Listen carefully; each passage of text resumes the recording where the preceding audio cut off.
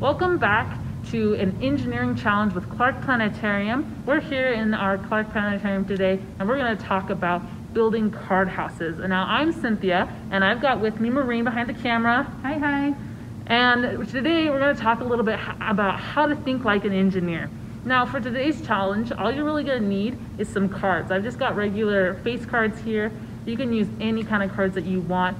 Since you're going to be the engineer today, you can use any material you think that'll work best. We used some index cards. You can use different kinds of game cards. But all you need is those cards and some creativity. Now, to think like an engineer today, we're going to think first about a building that you've seen. Now, Maureen, have you seen any really cool buildings? Ooh, I've seen some cool buildings and some really tall buildings. Some really tall buildings. It's kind of crazy that engineers can build things that are so tall that don't fall over. And what's even more, that they have to think about things like earthquakes, wind, and just the weight of the building itself. And it's got to stay upright throughout all those things.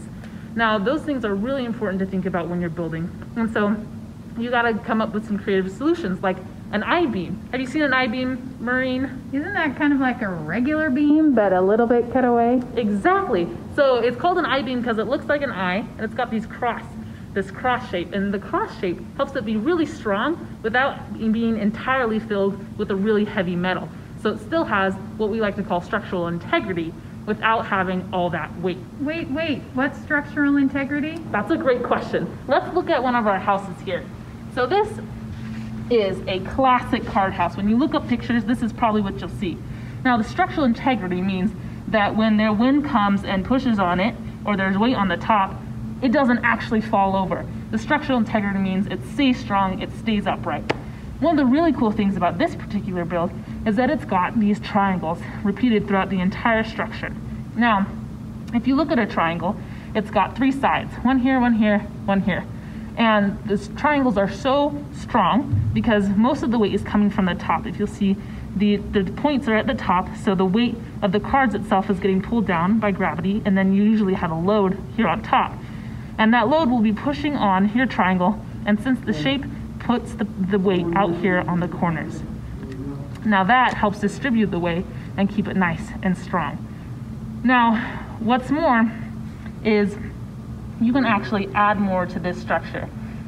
If we come over here and look at our other building, we have a really different shape. Now, this one, Maureen is really good at building. You want to tell us a little bit about this one, Maureen? Yeah, so this one is different because it doesn't have the triangle. It has a square shape. Now, normally it has a square shape. I can show you real quick. You pull up your cards like this, and you get that fourth one there to balance. And you just prop them up against each other. Similar to that one, you're going to have a repeating shape throughout all these different layers. And then this one has a flat roof that you can add on top like so.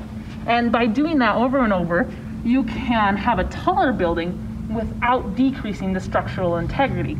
It's still going to have a really solid, strong shape. And so when you're working on your engineering challenge today, trying to see what kind of structures you can build, think about whether you want something tall and skinny or something wider and flat like this one. We also have kind of a fun shape here, which I like to call the card villa. It's not necessarily a house, but it's got different kinds of layers. And if you come over and look at, this is what essentially the base or the core of this structure is. Instead of being a square like the other one, this one's another kind of triangle. So you've got the three cards balanced up against each other. And that way, when you put the weight on top here, it's going to, again, spread out that weight a little bit better.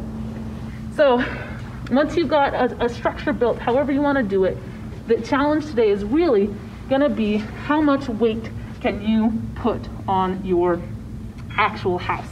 Now, this is the same shape as we had with our index cards over here, but it's only one level.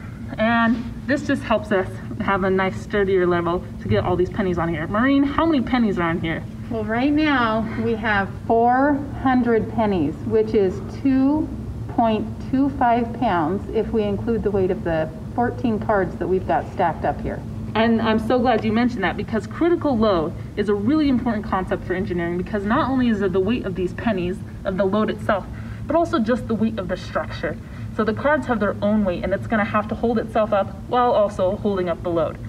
Should we see how much it actually holds? Yeah, because this isn't at critical load yet. No, we got to get there. Critical load is when it falls over. It can't withstand it anymore.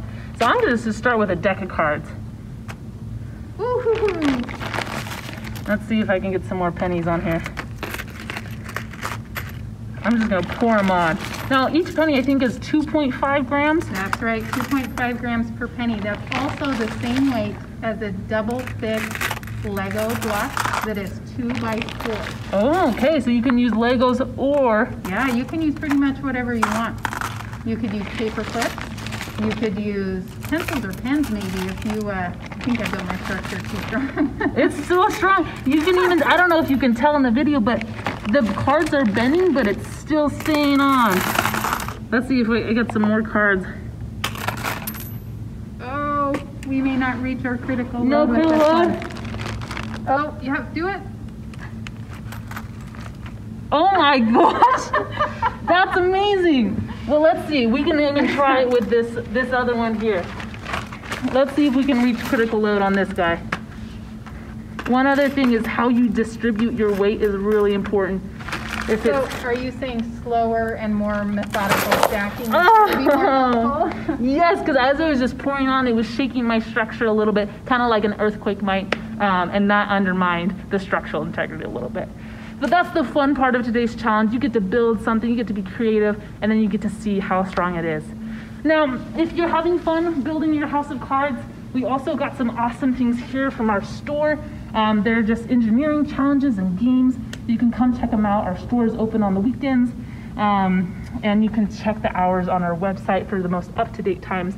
But we'd love to help you get your hands on some engineering things.